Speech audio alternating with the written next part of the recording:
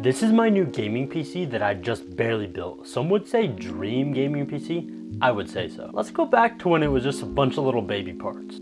The parts of this PC build are all reused from my precious PC, minus the case. So let's start there. It's the Cooler Master Nr200p Max version. This case is pretty pricey, but it does come with a 280mm AIO and an 850W SFX gold rated power supply, and it's in this dope dark gray colorway. The CPU is this Ryzen 9 5900X. It's a beastly 12-core processor with a base speed of 3.7 GHz and a boost speed of 4.8 GHz. Not the newest, but I'm content with what I have, and I really don't need the newest. For the motherboard, I'm going with this Asus ROG Strix B550i Gaming. For the RAM, I'm going with this 32GB kit from V-Color with a really cool mirrored finish, and it's at 3600 MHz. For storage, I'm keeping it nice and simple with two M.2 SSDs. One is a 2TB Gen 3 drive, and the other is a 1TB Gen 4 drive. The 2TB is used for games and the 1TB is just a boot drive. And last but not least is a part that separates a normal PC from a gaming PC, the GPU. I'm using the EVGA RTX 3080 for the Win 3 edition. It has 10GB of VRAM, not the 12GB version, but I should still be able to clap some kids in Apex,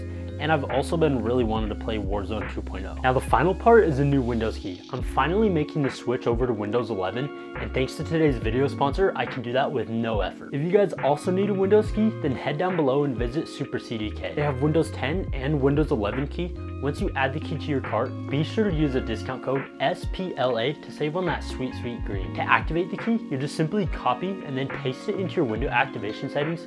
Click activate and bam, legit Windows key for the low. Let's get to building my dream gaming PC.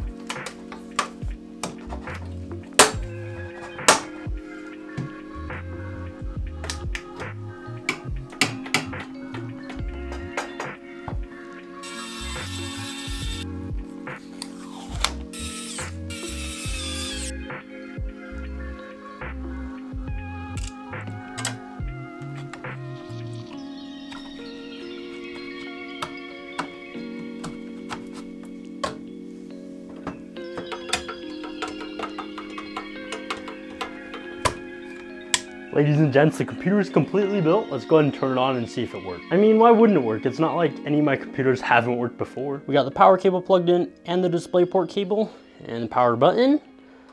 Bam! Ooh, GPU lights up right away, looking beautiful. Come on, RAM. So, okay, there we go. Monitor. Looks like we're getting a there we go, baby!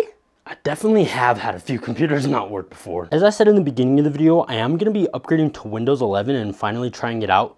So let's go ahead and upgrade to Windows 11 and then we'll test this thing out. Actually, before we do that though, let's do something about this case. Yes, I love the gray color. It looks really sick. I've been contemplating this for a few days now. Let's go ahead and sticker bomb the front of the case. I started reselling clothes as like a side hustle. And with all of my orders, I give free stickers. So I have been collecting a lot of really cool stickers that I like that I've been saving for this project. I'll show a couple of them. I got this really cool like Supreme one, good old Snickers sticker, good old Rigby.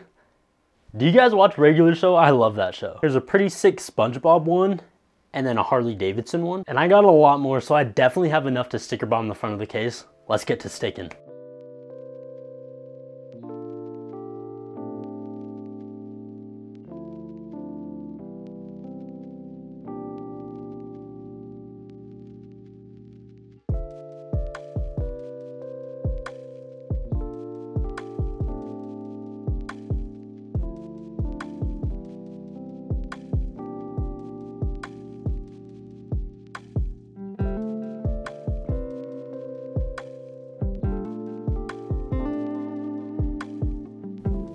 Sticker bombing is done. In my opinion, it turned out sick as hell and I'm really happy I did it.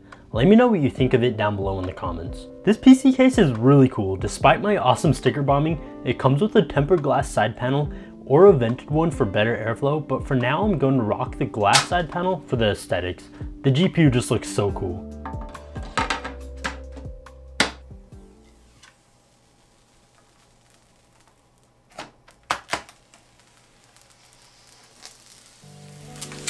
I said I wanted to play Apex and Warzone 2.0, and that is exactly what I did. I tested Apex at 1440p with all max settings, and it got an average FPS of 184, and I also tested it with low to high settings, and it got an average FPS of 220.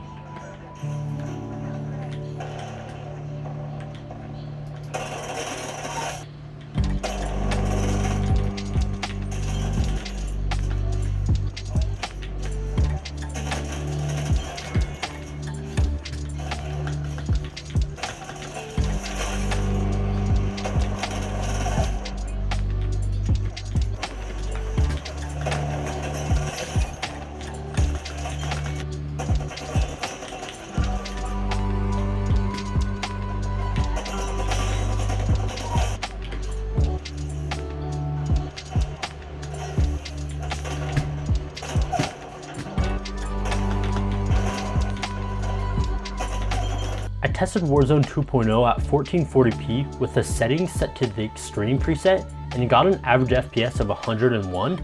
Then I tested it with it set to the basic preset, and it got an average FPS of 159.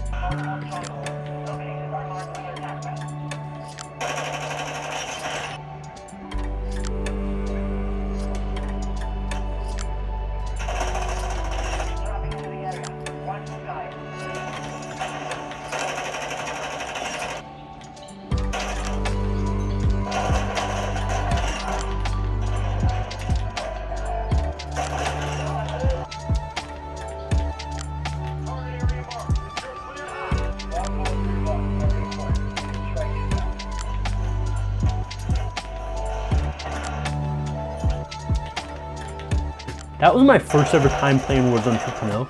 I did pretty good, and the game looks amazing.